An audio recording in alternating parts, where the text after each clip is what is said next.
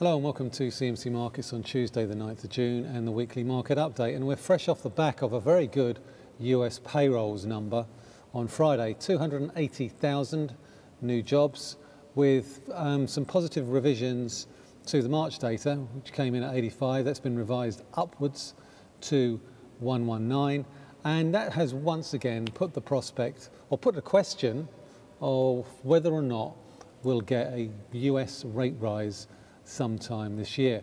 Some of the data that we saw last week wasn't particularly positive.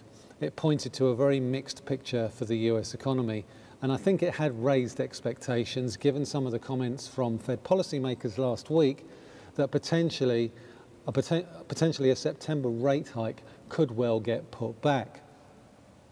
What Friday's number has done is has put the prospect of a September rate hike back on the table. Now, we saw a sharp rally in the dollar on Friday, and we saw a sharp decline in the euro. But I think what was important about what happened on Friday is we didn't take out that 110.50 area in euro dollar, which I think is likely to continue to act as support. So we're going to have a quick look at the dollar index for some clues as to the next move with respect to the US dollar.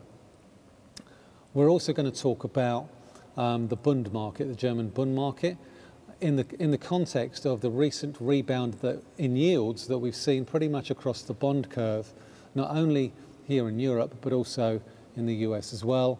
And also going to revisit a chart that I looked at last week, EURCAD, to see whether or not essentially whether the breakout of the inverse head and shoulders is likely to continue to push away from the neckline. So let's make a start with the US dollar index. I'm going to start with this 4-hour chart because I think it's quite important in the context of the declines in the dollar that we've seen since we posted those peaks in the middle of April. Now, a lot of you may well have seen this chart before, but I think it's well worth revisiting because it suggests to me that despite the rebound that we've seen in the dollar over the course of the last couple of days, the downside pressure to the dollar still remains intact, irrespective of that very positive payrolls number on Friday. And I think it's important to actually look at that payrolls number and actually look at it in the context of all the other data that we've seen over the last 6 months. One positive payrolls report does not a rate hike make. And I think that's really what you have to look at when you're looking at perceptions, not only about the future direction of the dollar, but you also have to look at it in the context of the future direction of yields in Europe. And I think we're facing the very real prospect that we could see a significant rebound in yields in Europe, and that could well be euro positive. And as the euro is a significant component of the dollar index, that could put downward pressure or put further downward pressure on the dollar index. So what we need to do, looking back at this 4-hour chart, is look at that resistance level from the double top breakout that we saw at the end of May, the beginning of June. And that little sideways channel that we broke out from, we can see the dollar spike that happened on Friday, but we didn't actually close back within that channel. So that is likely to continue to act as resistance, and that resistance level is at 96.72. While we remain below that resistance level on the dollar index at 96.72, then I think the possibility of a further dollar losses remains a real possibility. Now, you may recall just over a month ago, I warned about a potential reversal in the Euro Bund.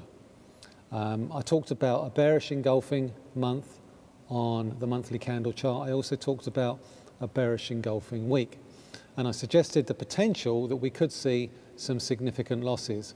1 month on, and we're quite a bit lower.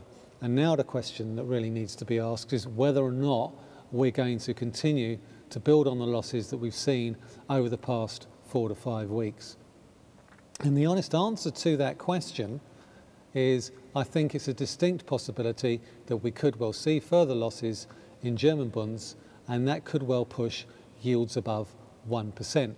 So we'll take a look at this weekly Bund chart in front of me, and we can see from the lows that we saw last week that that low equates to a 1% yield level on the German Bund. And that for me, I think is a key, I think that's a key support level, certainly in the context of the price action.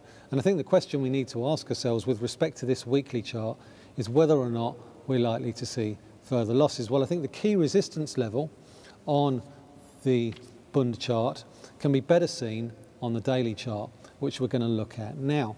And we can see I've drawn a horizontal line through the lows that we saw at the end of April, and that comes in around about 152, around about 152.20, there or thereabouts.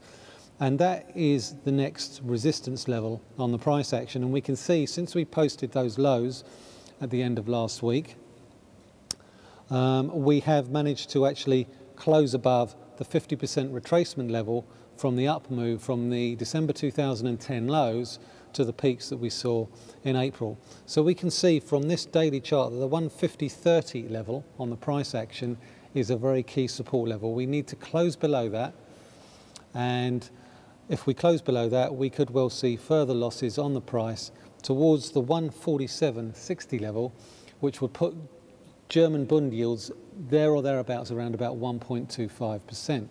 Now, if that happens, unless you see a corresponding move in US yields, that's going to be extremely euro supportive. So looking in the context of the yield differentials between German Bunds and US Treasury, if we get a move of that magnitude in the price, that will push Bund yields up and actually make it much less attractive to hold US dollars and more attractive to actually own euros. Now we're going to revisit the EURCAD chart that I talked to you about last week, simply because of the price action we've seen over the past week or so. We broke significantly higher, and as a result of Friday's payrolls data on Friday, we slid back quite sharply, and I think that move lower actually shook out a few long positions. I think what was important about that down move that we saw on Friday in the EURCAD was it didn't actually close or move below the neckline from the breakout level, which is at 137.80. So as we can see from this daily chart, as long as we hold above the neckline breakout, which is at 137.80, and also the 200-week moving average, which is also, I think, a very, very key component of this particular trade setup or trade breakout, as long as we hold above that 137.80 level, then the potential for further euro gains up towards the highs that we saw last week and beyond remains very much intact. So that's pretty much it for this week. Once again, thanks very much for listening. This is Michael Houston talking to you from CMC Markets.